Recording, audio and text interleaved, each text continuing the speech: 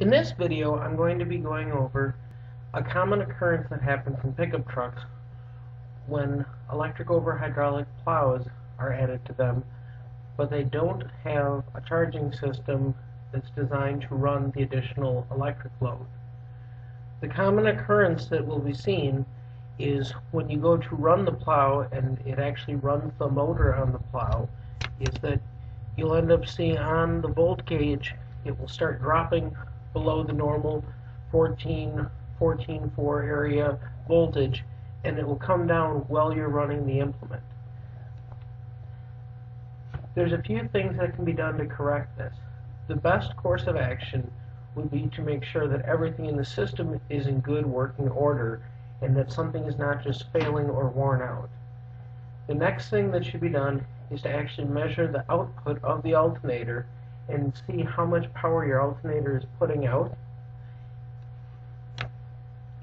We do this simply by using an amp clamp and a data logging multimeter. Attaching the amp clamp around the positive lead going out to the plow and run the plow up for the full duration and hold it for a moment. We take the data from that and we can see how many amps are being drawn as the plow is raised.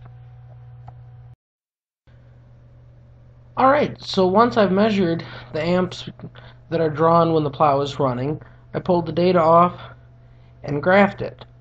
I made a mistake here because I did not turn off the auto ranging on my multimeter, so with the auto range on there, it actually switched ranges and cut off the data in this section right here. But even with that, I can safely assume that I'm going to be 150 plus amp load, getting close to 200 when the plow is deadheaded at the top, which is where the oil in the hydraulics is going over relief and will create your maximum load. The next thing that we're going to do is measure the output of the alternator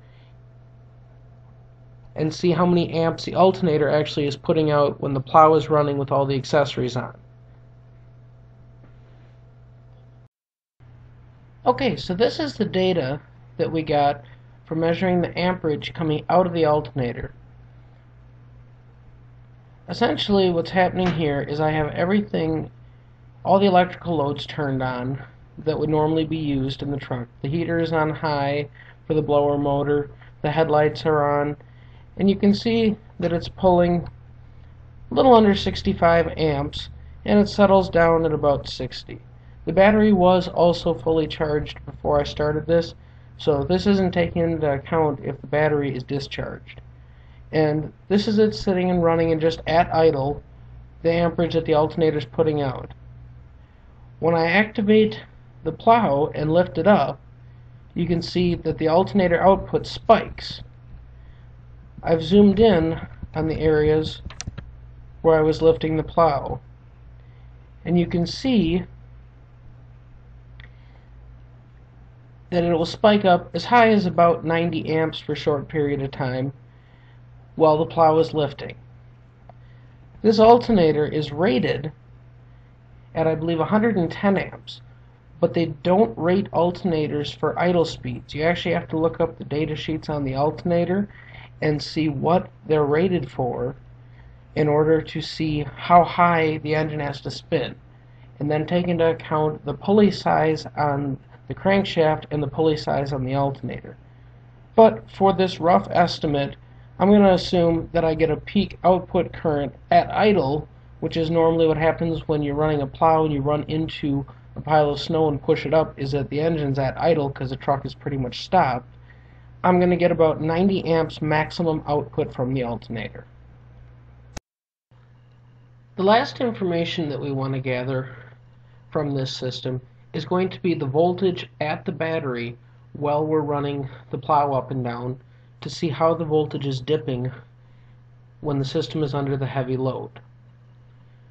So basically we just set up the multimeter, attach the leads to the battery, and then I run the plow, I believe 4 or 5 cycles in a short period of time so that I can see what effect overloading the electrical system has on the system. Once we have the data, we can look at it here. We're sitting at about 14.3 area for voltage with the truck idling. This is with all of the accessories turned on, and when we activate the plow, we can see that the first time it drops down to around 12.5 volts. The next time it's actually dropping down to 11.5 volts and 11.5 volts, 11.5 volts. Basically what's happening with this system is, as we could see before, we are demanding, we're going to say 180 amps average every time we're running the plow. But the alternator, when it sees this high demand, can only provide an additional 30 amps because it's already using 60 of the available amps in order to run all the other loads.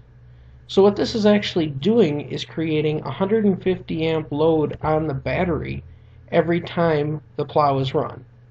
This can cause some real problems because essentially you are discharging your battery while you're using the plow. If you only do it this one time and then you drive somewhere and it's 10 minutes later, the alternator will probably have time to recharge the battery and it won't be a big deal. But when you start doing it over short periods of time, there isn't any time for the alternator to catch up and recharge the battery. The other big problem is that the battery is a standard starting battery, which means it's not meant to be discharged deeply, and essentially the amount of energy being taken out on a start cycle is actually going to be considerably less than what it is to run this plow, which is going to happen again and again and again. Now that we've identified what's going on in the system, I'm going to go through and show an example, basically using a power supply, a dummy load, and a battery to demonstrate this all together. The next video is going to show putting in the bank of supercapacitors to see if we can actually buffer that 150 amp load that's being taken out of the battery by the supercapacitors. It occurred to me while putting together this video that it would probably be pretty hard to follow exactly what I'm trying to accomplish or what's going on. So I decided to model it basically on a tabletop, the system in the truck, and what I'm trying to accomplish. Essentially, this is just a set of resistors, and it's going to be the load, which is going to equate to running the actual electric motor on the hydraulic unit on the plow. Have a power supply here. This is going to be what represents the actual alternator on the truck. Basically, by varying the current on it, I can vary the equivalent of what the size alternator is capable of putting out. And this is the battery for the truck. So to start out with, I'm going to just disconnect the battery, and we're going to see at 14 volts how many amps my electric load, or the plow here, will draw. So it draws 2.3 amps at 14 volts. Right now I have this set at 15.1 amps maximum current. So to simulate what's happening in the overloaded electrical system, I'm going to turn this down to 1 amp. Disconnect my electric load and reconnect my battery. So right now we can see we have 0.3 amps going into the battery. When I connect this load with the too small of alternator output, the voltage starts dropping in the entire system. It's maxing out the amperage at 1 amp, just like the alternator is maxing out everything it can put out. And we can see that the power to drive the load is now actually negative. It's pulling over an amp out of the battery. So the one solution for this problem would be to actually install a larger output alternator. And I can basically simulate that simply by turning up my power supply to 5 amps, which is over the load requirement. So when I do that, you can see that the alternator is now putting out 2.5 volts.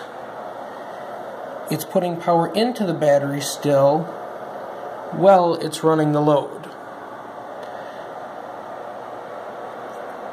That's not what I'm going to be trying to do to correct this problem. What I'm going to be doing is putting my bank of supercapacitors in parallel with the battery in the next video, and I'll model the same thing on the bench. Thank you very much for watching, and if you see any errors in my calculations, please let me know.